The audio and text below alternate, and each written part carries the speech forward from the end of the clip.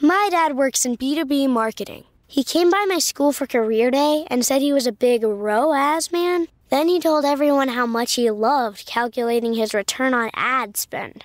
My friends still laugh at me to this day.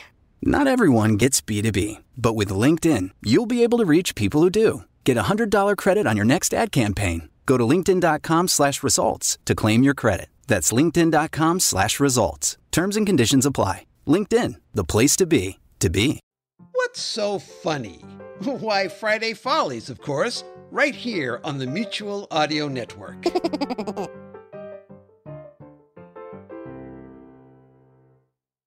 The following audio drama is rated R and is recommended restricted for anyone under the age of 17.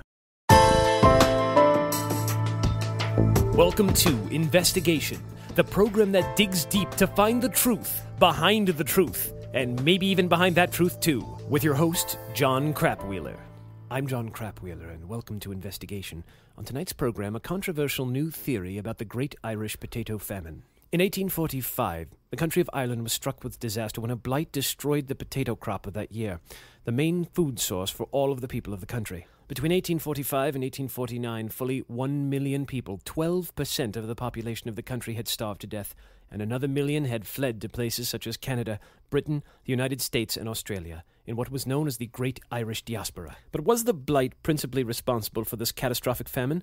Or were there other reasons? One man thinks so. Professor Conor McGee of the University of Dublin. Well, my research has shown that while the blight did account for a huge loss in the yield of the crop for 1845 regarding potatoes, the reality of the situation is it only accounted for 1/3 of the overall part of the famine. The other third could be accounted for the fact that in 1845 we had one of the largest bumper crops of whiskey that year. Distilleries were just working 24/7 to get the stuff out there, and we had a huge supply that could have lasted for several months.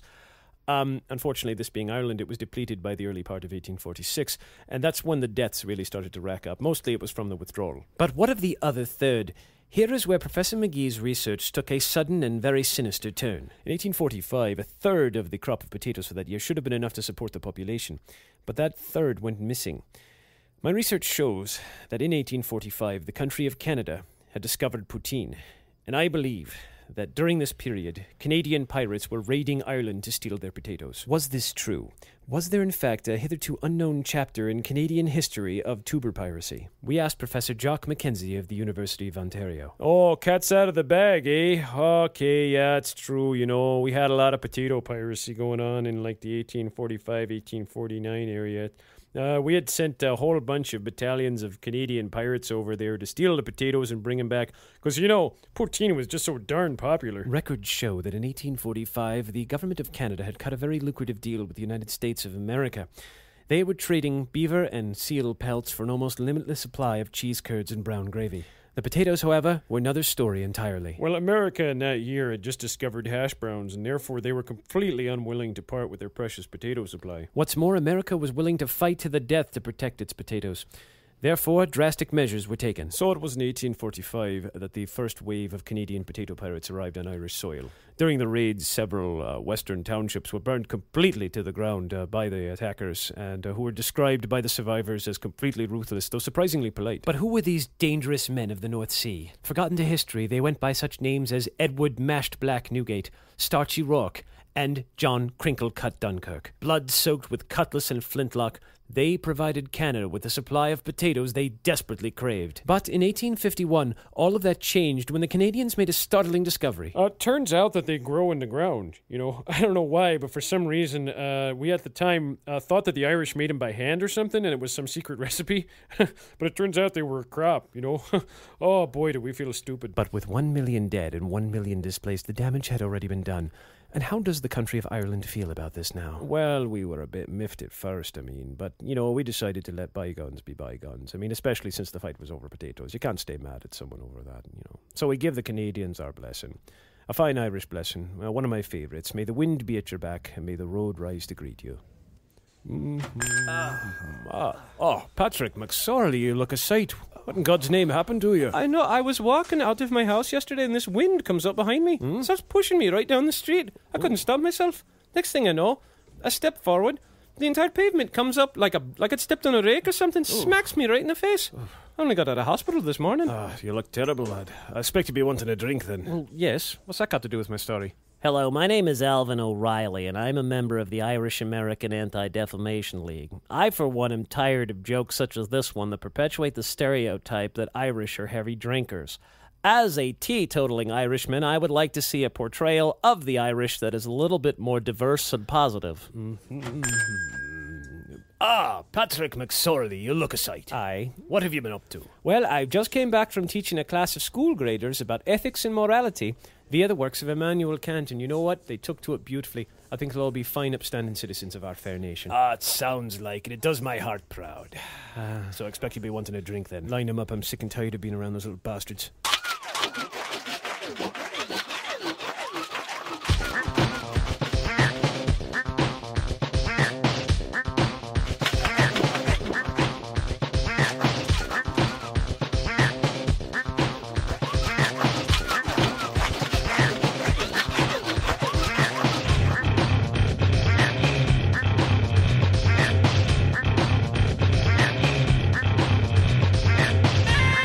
August 31st, 2007, and you are experiencing technical difficulties. Please stand by.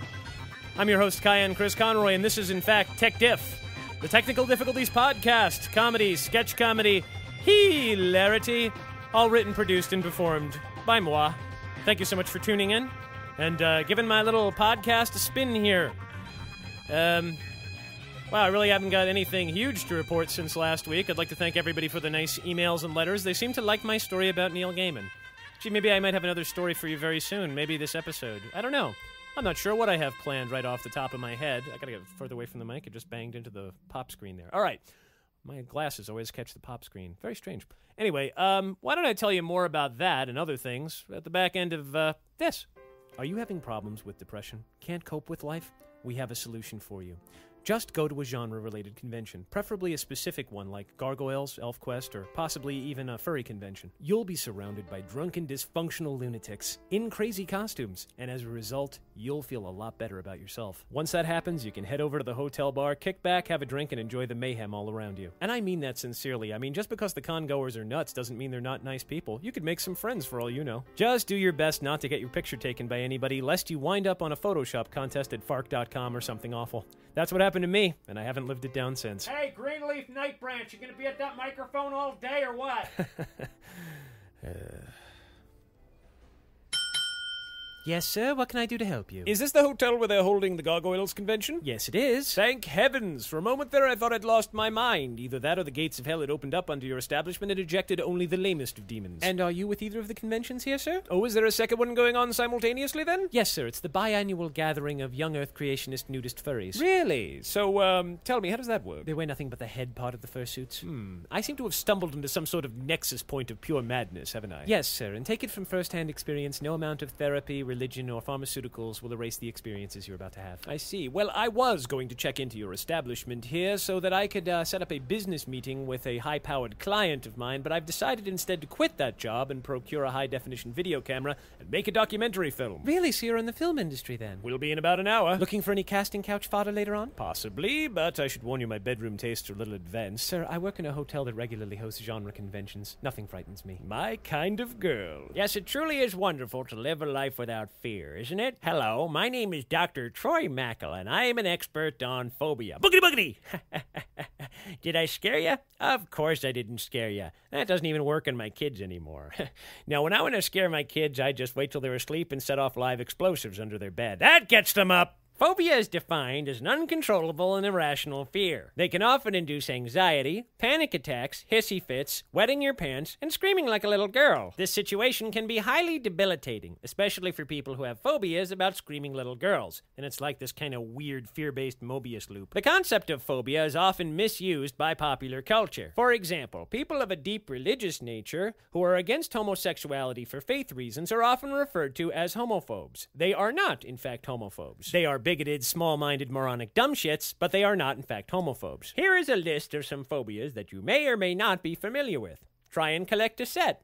I don't know why you'd want to do that, but if you need a hobby, there's one right there.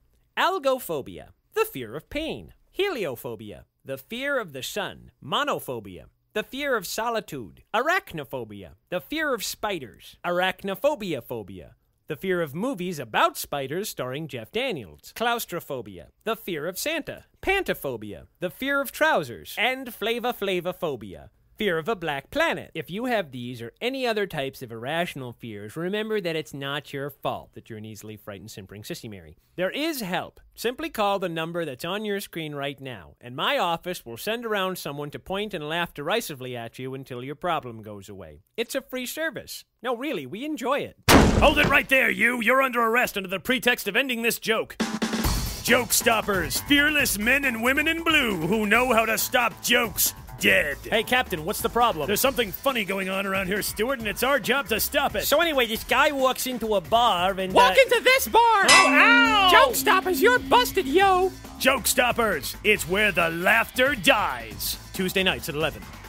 It seemed innocent enough, but that was how it all began. America's darkest hour kicked off in late 2007. After nearly a decade of some of the most idiotic and moronic policies the American people had ever seen, the national pastime seemed to turn into lampooning and ridiculing our government. The sheer level of corruption, hypocrisy, and incompetence had made it so that almost anyone could, just by merely opening their mouth, turn into a satirist of one stripe or another. It was the only natural human defense, it seemed, that the United States citizens even had against the sheer monolithic stupidity of our own government. But it was this reaction itself that the neoconservative movement decided was undermining America's war on terror. And with that in mind, President George W. Bush enacted powers of the Patriot Act and declared political humor an act of terrorism in and of itself. Commentators such as Jon Stewart, Stephen Colbert, and Stephanie Miller were rounded up and shipped off to detention centers in South America. But that was only the beginning, for soon humor itself was seen as a subversive act. Several local governments around the country made it a crime to not take things seriously. People were issued tickets for smiling quietly to themselves, and comedy in America was driven underground. Yes, comedians themselves had been deemed enemies of the state,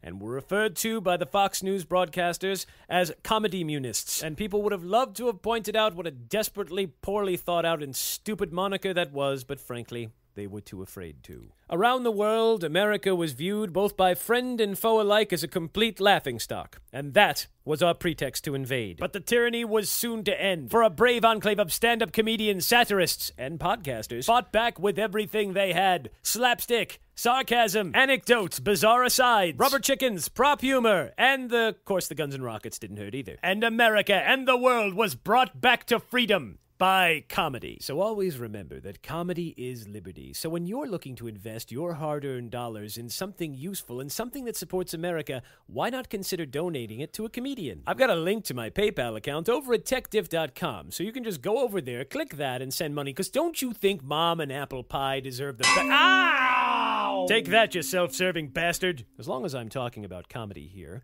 I'd like to end with a little story that I call The Perfect Dismount. There are many ways to be funny, but here are two key ones. The first is responsive humor. Someone says something and you manage to come up with a quick comeback. This is how most people handle it, and it's sort of hit or miss depending on how clever and how quick you are.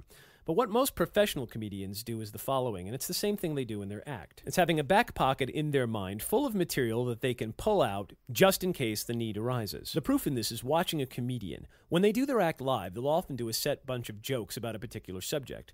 Then they'll be interviewed on a show like Larry King, and you'll notice that the same jokes will crop up when Larry King asks them about the same subject, like marriage or politics. The problem in my particular case is that if you're a guy like me, your observations aren't really all that normal. Like, I have a really great joke about Aristotelian logic. Unfortunately, that doesn't come up in conversations very much, and if I try to steer the conversation in that direction, no one will talk to me. But every once in a while, the demon gods of comedy are merciful, even if there's only a handful of people around to see it. I was talking with my friend David Cummer, with whom we did the program Channel Surfing Wipeout, and who at the time was a roommate of myself and my wife Susan's. He was describing how he at one time had a cat named Carp. He was inspired to name his cat this because he was a fan of a Minnesota-based cartoonist named Gindin, who often used carp in his cartoons. This is because in Minnesota, in our lakes and in our rivers, the carp is ubiquitous. They are cagey and, to my knowledge, completely inedible. Left virtually unmolested by fishermen, they grow to enormous sizes here. Walk by any one of our local lakes in the park on a sunny day and you will see these large gray fish sliding through the shallow areas. They are also extremely long-lived fish, and I pointed out in my end of the conversation that in places like Japan and in other parts of Asia, the carp is revered as a symbol of longevity. David declared, how are you supposed to figure out how old a carp is? And it was at that point that I sensed, oh so faintly, the advent of one of the gods of comedy. I had a joke for this moment, for this subject, a delightful, awful groaner of a joke. But I couldn't pull it out just yet. The moment hadn't quite arrived. I had to see if I could tease it. I wondered if the gods were in my favor. I said, David, you could probably figure it out by the size. I mean, they probably grow a certain amount of size per year, some inches or pounds or something like that. I mean, I can't think of another way. Can you? Please take the bait. Please. He replied, maybe you can cut them open and count the rings. I was within the zone of perfection. I could have dove on the joke right now, but I was willing to risk it because it wasn't quite perfect. I was aiming for what I call the perfect dismount. When all the pieces of the joke fall into your lap, you assemble them beautifully and hand them back. It's perfect. It's absolutely, you can't get it better, no matter how bad the joke is. This was the time and place for it. It would have been forced if I jumped on it too soon. I had to risk just a little more, so I went for it. I said, actually, David, the way you have to find out how old a carp is you have to check its ID. He said carp don't have ID, they don't have pockets. And lo, the gods of comedy had bestowed upon me the gift of the perfect setup. And so, with a perfectly pleasant look on my face, I made the following response. Well, David, you see, carps keep their ID in their wallets, but since they don't have pockets, they have to share a wallet and they pass it back and forth to each other. It's called carp-to-carp walleting. David stood there momentarily like a moose in the headlights, whereupon I stood up in front of the couch, my arms raised over my head and one foot planted forward in the universal gymnastic symbol of the perfect dismount. Thank you, and good night.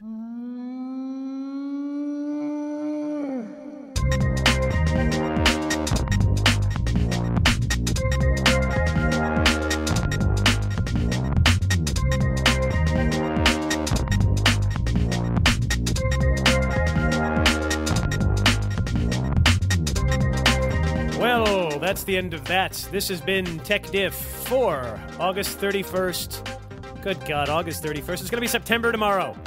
August 31st, 2007. Oh, we're coming up on autumn already, are we? Anyway, this is the first show I've done after getting the new GarageBand working. Although I have to say, as I was working on it today, that it's not working entirely well. It seems to keep forgetting, or my computer seems to keep forgetting where all my loops are.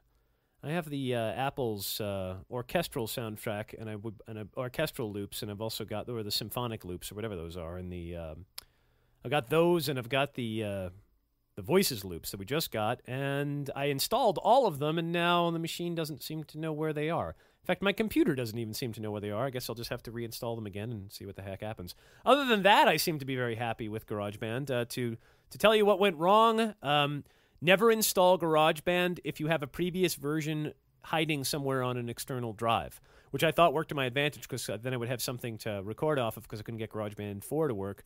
But it turns out that GarageBand 4 wasn't working because GarageBand 3 was already in existence somewhere on the computer, which screwed things up rather badly, and I had to uninstall and reinstall everything a couple of times before I could get it to work properly. And as I said, now I'm still not sure I'm getting it to work properly. So there you go.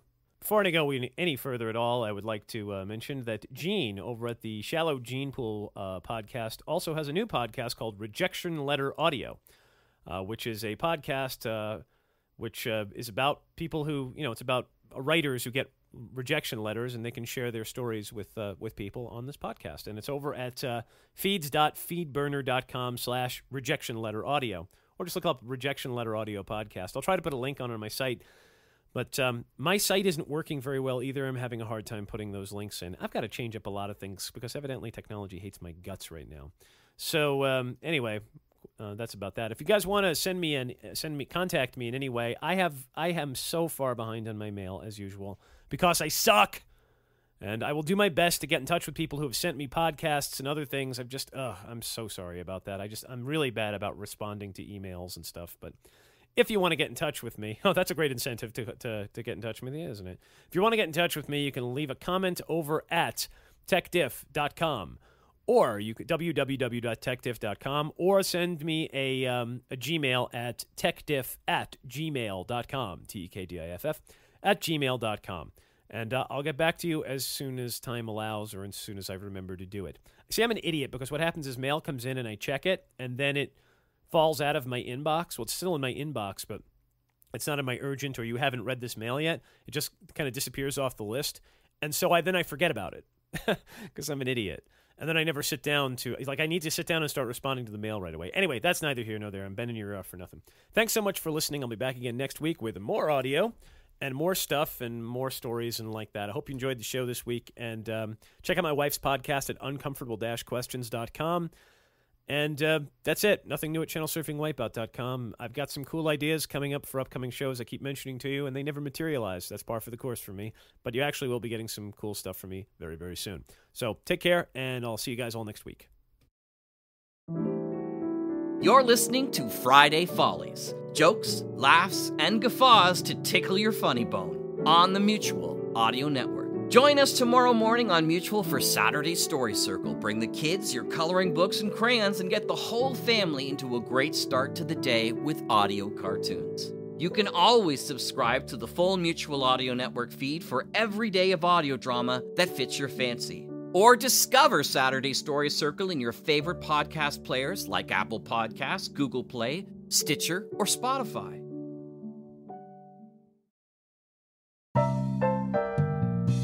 The Mutual Audio Drama Network, where we listen and imagine together.